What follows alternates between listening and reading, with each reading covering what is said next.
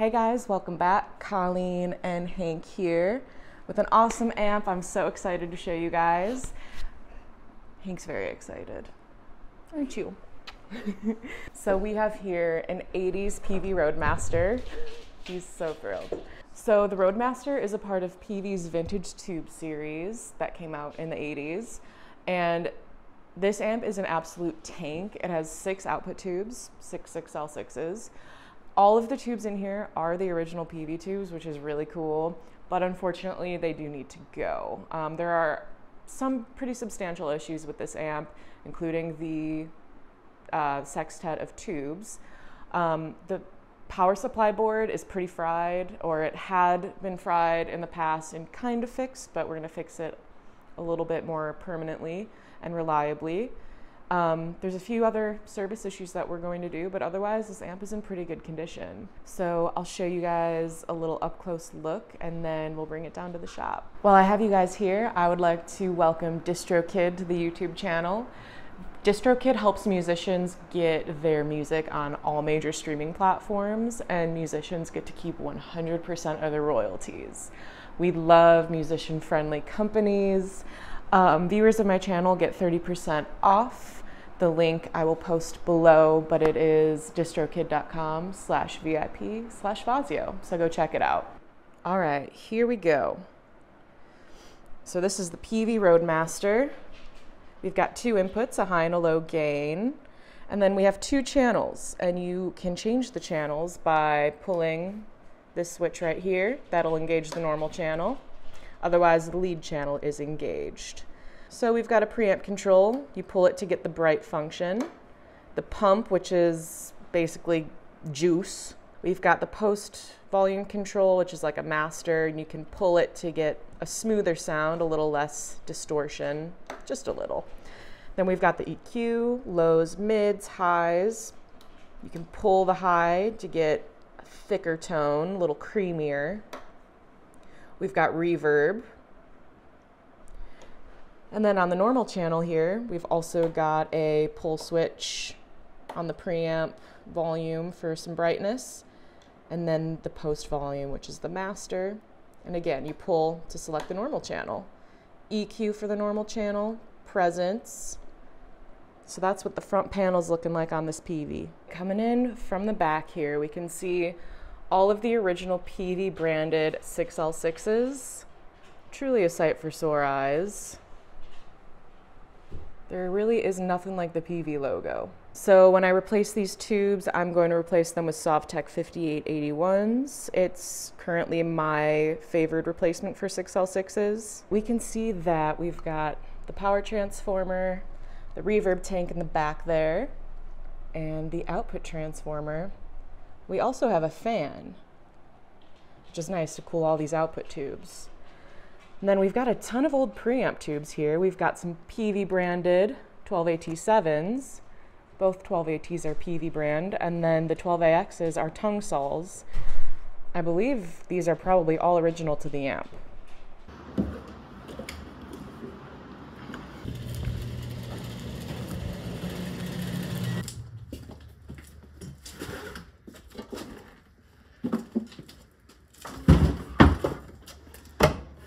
All right, let me give you a general look at this amp here.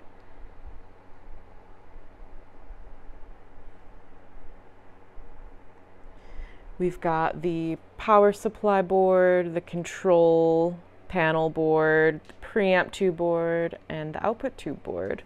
And these all come out fairly easy, which is great because they're all going to come out for some servicing. So we're going to start with our focus on this power supply board. We can see that there has been some damage to the board in the past, which appears to have been rectified, although I don't know if I like how this has been done. So I'm going to take this board out and just make it a little bit safer, clean it up a little bit. I'm going to get rid of all of the burnt traces because that can become conductive. Definitely going to replace this resistor because it looks pretty burnt up. I'm going to replace the filter capacitors. So basically this power supply board needs a rebuild. I'm also going to go through, I'm going to remove this board. This is the preamp tube board. And I'm going to resolder all of the problem areas on this board, specifically the tube sockets. You can see like over time the solder just kind of cracks and becomes thinner. There's also filter caps on the other side of this board that are the preamp supply caps that I will replace as well while the board is out. And then I'm going to replace these 100 ohm screen resistors for the output tubes and resolder these tube sockets as well. Service the amp. I'll remove the control board and resolder that too, so the whole amp will get a resolder, power supply rebuild, and a general freshening up. So I'm going to start with the power supply board because it needs the most attention.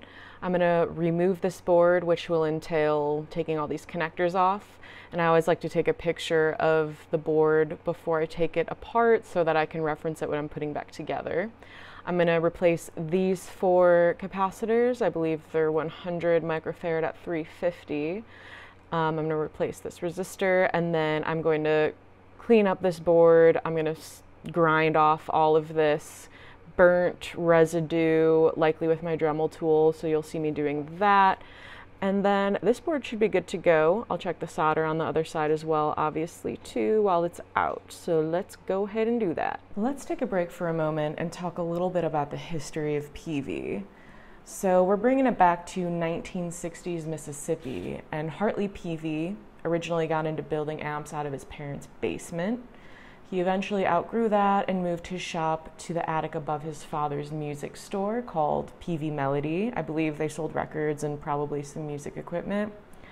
Apparently, Hartley Peavey designed his infamous logo when he was in high school, and I will be paying my respects to that logo later in this video. When you think raunchy, swampy, southern rock, odds are the band's used Peavey amps. Think Molly Hatchet, Skynyrd. A lot of blues, rock, country artists love using Peavey amps. The company still exists today. They do a lot more digital equipment, which is cool and all, but to me, the 70s and 80s amps were the creme de la creme of Peavey products.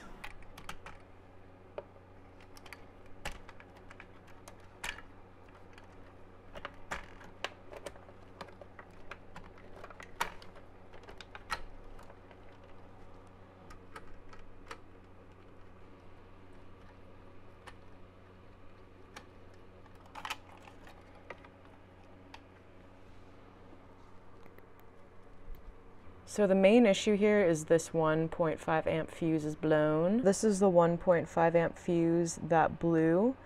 Basically, if there's a short or something going wrong in the power supply, this will blow and it will stop the power from getting to the circuit entirely. So I'm gonna cut this yellow wire. This is one of the high voltage secondaries from the power transformer. So I don't really love how this was repaired. I mean, it's okay, not the best. I'm just gonna remove these capacitors and resistor so I can have access to cleaning the board.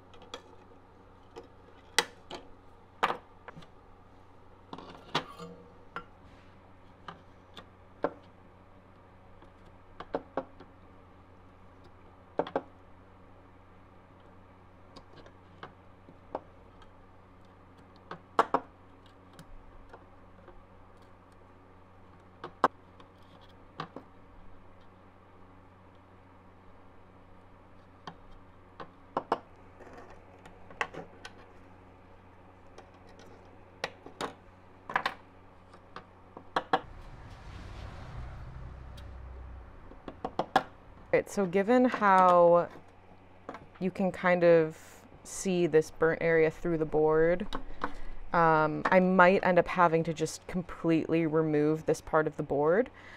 And if I do that, it's going to cut into this trace. So I will have to hardwire whatever traces I cut into. But it's worth it to make sure that all of the carbon is out of there to avoid any conductive stuff, because that could be bad and could be a fire hazard. And then I'm going to just further remove this burnt patch right here. And then I'm going to secure this back. It connects to the fuse right here. And unfortunately, there's no other terminals that I can really use to attach it in like a nicer way. But I'm going to do my best to make it nice and safe.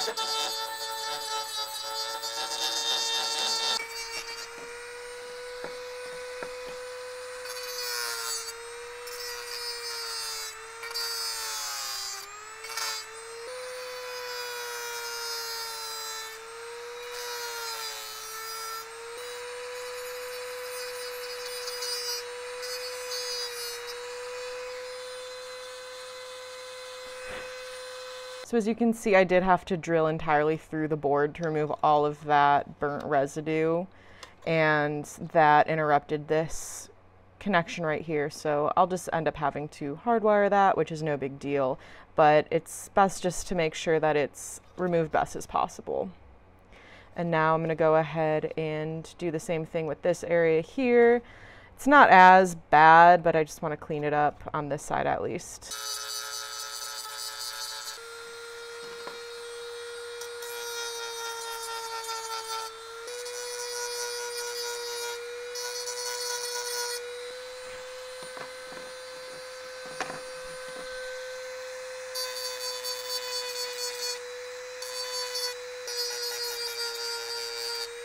All right, and now I'm going to replace these filter caps. They're 100 microfarad at 350 volts.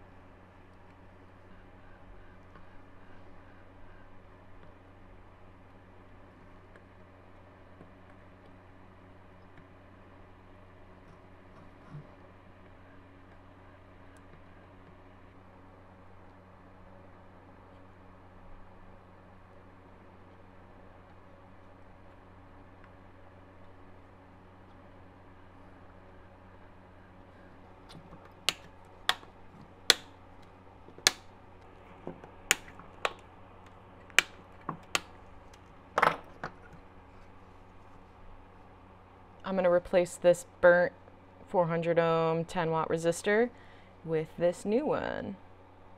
And I'm going to bend the leads in a way that'll give it a little extra support sitting up over the board, so it's not like directly touching the board and heating the board up.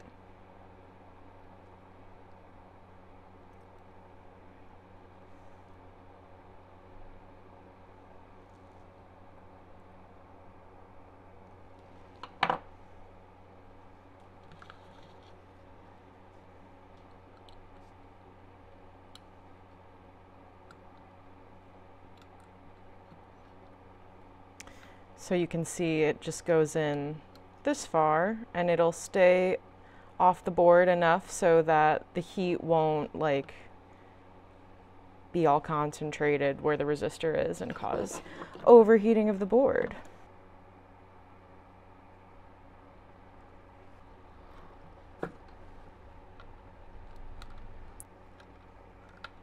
Okay, so I went ahead and resoldered the entire circuit board because I'm going to have to do that with all of these boards. So while this one was out, I just went ahead and did that. I am going to replace this blown 1.5 amp fuse.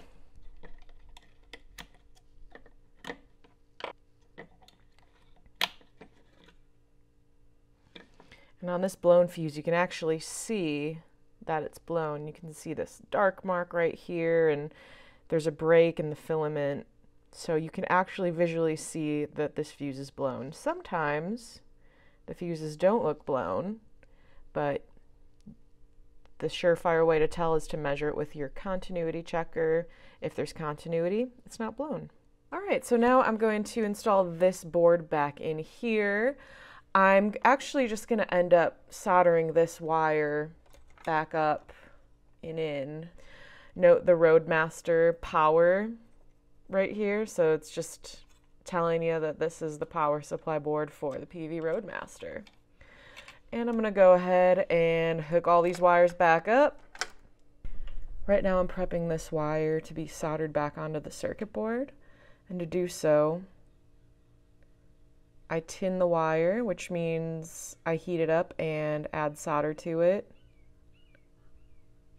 And this will make it stick a lot easier when it comes time to soldering onto the board.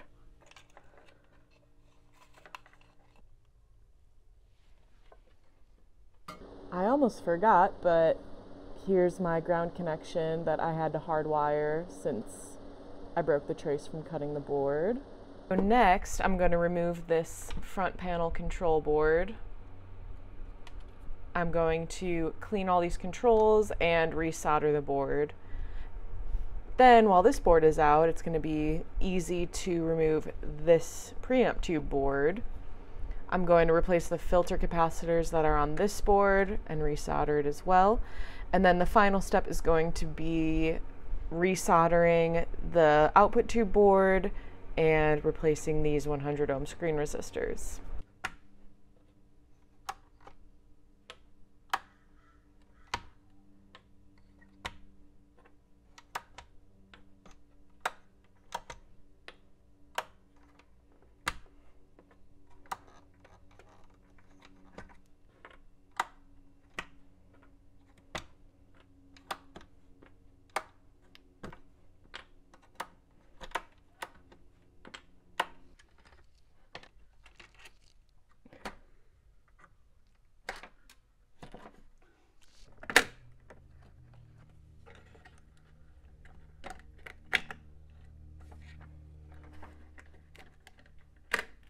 All right, so I have this board loose, and now I'm just going to unscrew this board so it's easier to remove them both.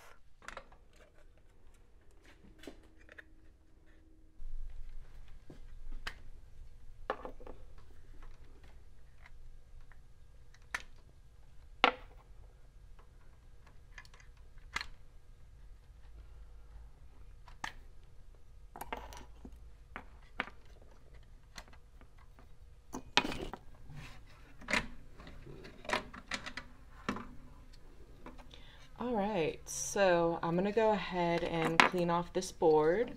I'm going to resolder a lot of the connections that need some work. For example, you can see right here and here, these solder joints are not 100%.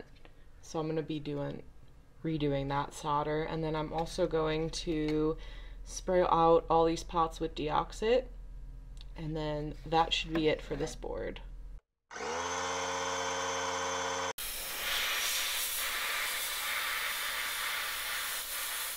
So basically now I am just going to solder this entire board, but I do like to start with the biggest problem areas, which are usually the pots and the connectors.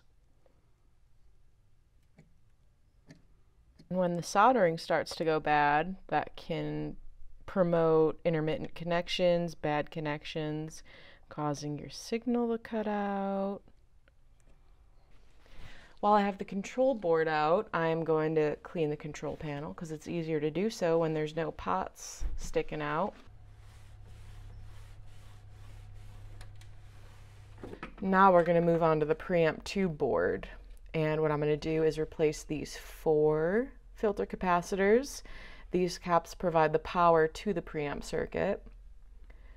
And then I'm going to resolder predominantly the tube sockets, the connectors, complete resolder of this board. And then I'm also going to clean these tube sockets. So let's get started.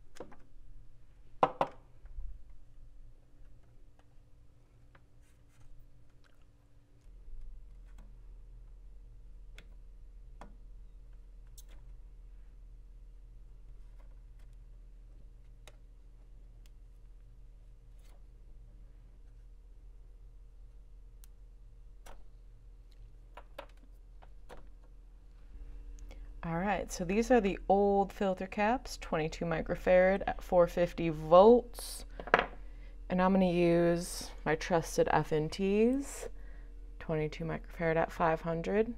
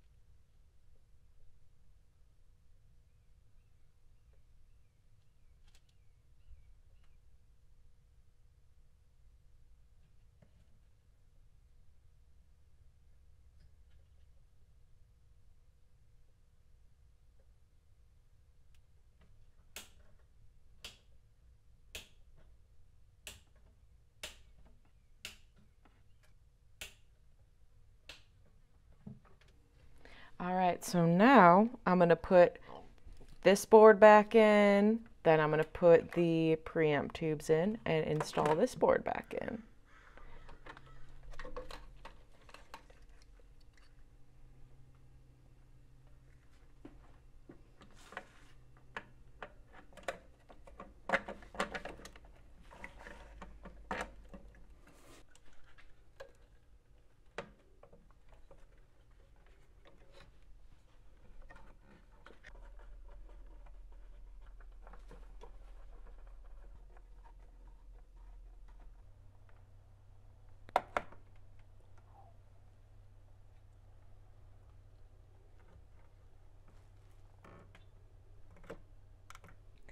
I'm going to go ahead and replace these 100 ohm 5 watt resistors.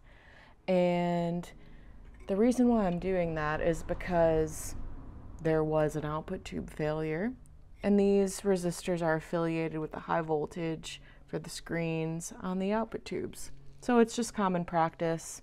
You just want to make sure that the components that are controlling the tubes are up to date, they're working right, they're in good condition.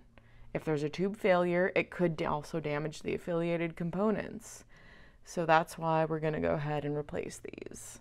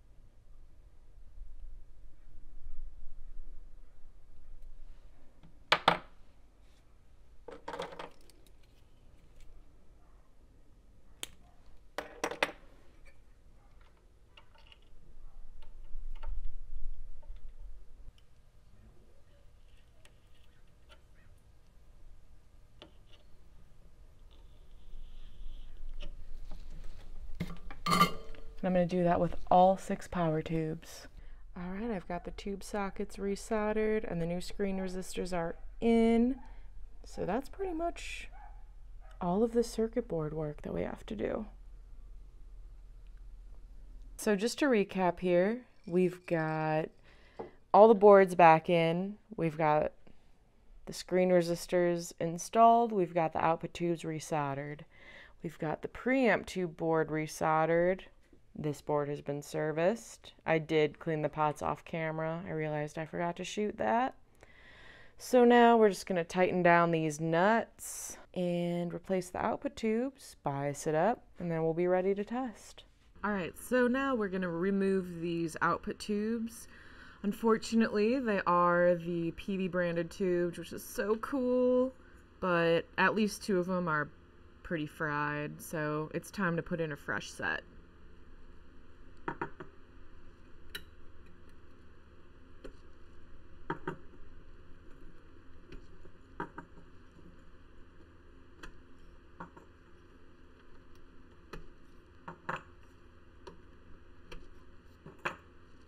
And now I'm going to use these Softtech 5881s as replacements. So I'm going to install those and bias up the amp. Before I install them, actually, I'll clean and tighten all these tube sockets, and then that'll be the last of the service.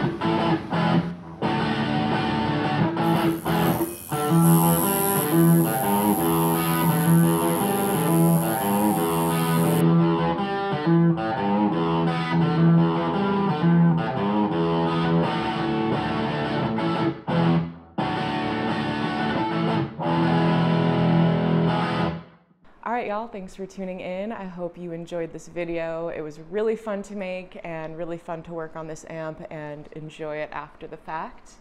I'm excited to continue to be putting out repair videos for you guys. If you haven't checked it out yet, go watch my interview video with the audio specialist. I'm really excited to continue putting out these interview videos as well. Stay tuned for one later this month with Grayson's Toontown in Montrose, California. It's going to be a really great video. If you want to stay up to date with things I'm working on, follow me on Instagram at FazioElectric.